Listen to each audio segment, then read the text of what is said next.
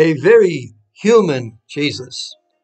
This is Paul Lennon giving you a few thoughts for the coming Sunday.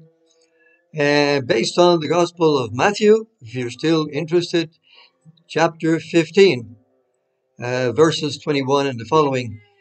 Paul Lennon. And you're going to see why I said a very human Jesus.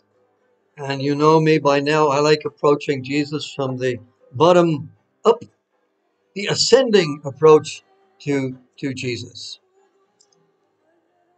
Go right to it. Jesus left that place and withdrew to the region of Tyre and Sidon. And suddenly out came a Canaanite woman from that district and started shouting. Now, Mark, in his version, has told us that Jesus was there, went into a house and wanted to get away from the crowd and wanted to be in a quiet place, basically by himself and with his disciples. But they discovered, people somehow got to know that this Jesus, this rabbi, this young rabbi from Nazareth, who had performed some signs, was around there. And this woman, this Canaanite woman, this pagan woman, started shouting out, "Lord, Son of David."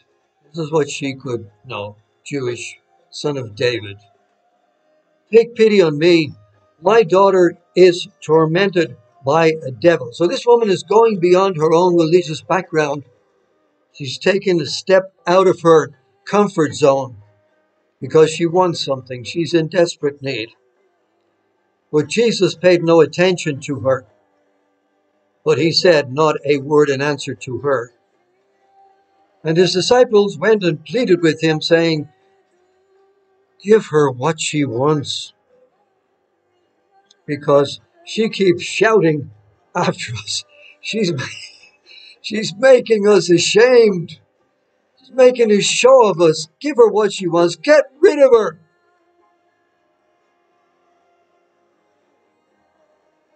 He said in reply, and she hears it, "I was sent only to the lost sheep of the house of Israel." So he states firmly, "I'm Jewish, and yes, maybe I am a Messiah, but I'm only sent to my own people and not to you. You're pagans, goyim, you're foreigners."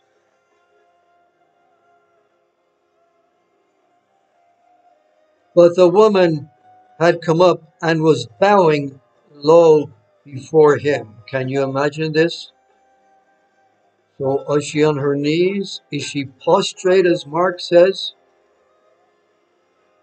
"Lord, help me." He replied, "It is not fair to take the children's food and throw it to the little dogs." Tremendous put down. Is this an insult? Is this an offense? Is this almost abusive? She was able for Jesus. She retorted, "Yes, Lord, but even little dogs eat the scraps that fall from the master's table." Then Jesus answered her, "Woman, you have great faith." He didn't say stubbornness. "Let your desire be granted." And from that moment, her daughter was well again. So why is this a very human Jesus? Sometimes we Catholics, we pious Catholics think that Jesus had it all laid out before him. Everything was very clear. Here we got, you're going to play today, Jesus, you're 18 holes. And it's a par 72. And the Father has set it all out for you. So you can start at hole number 1 and go right ahead and play your game. This is not what the gospel says. Jesus is kind of put off his program. He's put off his game here, Jesus. Put off his game is Jesus on this particular day. Well, how is this happening? He's put off his game.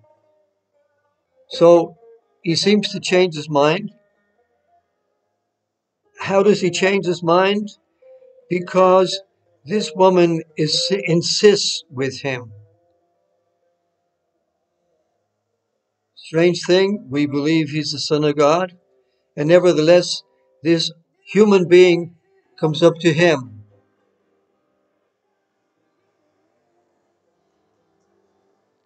I'm in trouble. I need you desperately. And Jesus changes his plan. He heeds her. So here we have Jesus changing his plan. Why does he change it? Because he's confronted with a human being with a great human need. And he is moved. So compassion by this woman. That's why I say a very human Jesus.